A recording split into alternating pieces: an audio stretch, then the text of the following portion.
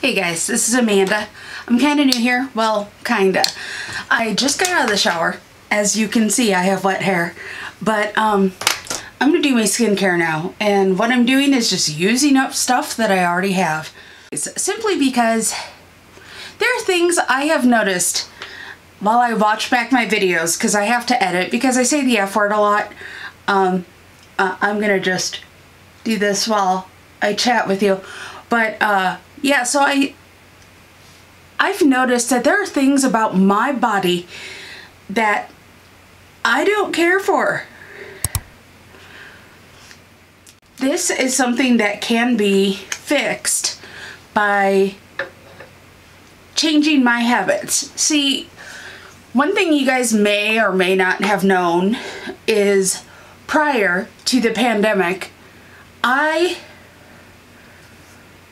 okay, we'll go long history. I've always had an issue with weight.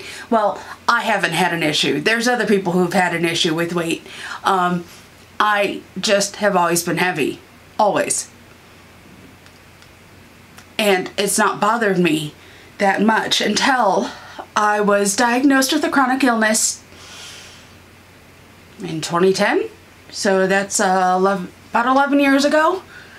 And or nearly 11 years ago. And so then I started thinking about my health. Why? Because I got a kick in the pants. And well, since 2014 I started taking my fitness. I changed my eating habits in 2010. Started doing water aerobics because I was diagnosed with MS in 2010. To me, not a big deal anymore because, you know, I've had it for a decade. But so I started doing water walking and other fitness things like a land aerobics class, a dry aerobics class and a water aerobics. So there's two kinds of aerobics, the wet kind and the not wet. So yeah. Anyway, sorry, I have stuff on my chin that I didn't realize. So anyway, it progressed from doing that water aerobics and like a senior citizen aerobics class to Zumba to a year ago. We had our last fit class, or our HIIT class. HIIT, that is high intensity interval training. I was doing that, and honestly guys, during that whole time I went from being couch potato Amanda and yuck to myself yuck. My husband still loved me. We met in the time where I was not in excellent shape, to being in the best shape I have ever been, to being able to outlift lots of people, except my husband, who had the ability to do bench presses better than me, and I don't like it. Could still do out bench me. It bugs me. I let my old habits, in the last year, I let my old habits come back. I've been sitting at home being angry, watching TV, because I'm afraid, because I know I have a compromised immune system because of my meds. I know that I couldn't go to the gym because here in my state we just don't wear masks.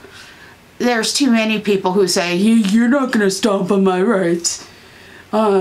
I'm a selfish butt face with the whole anti-mask thing, and our gym does not make people wear masks. So I let my old habits back.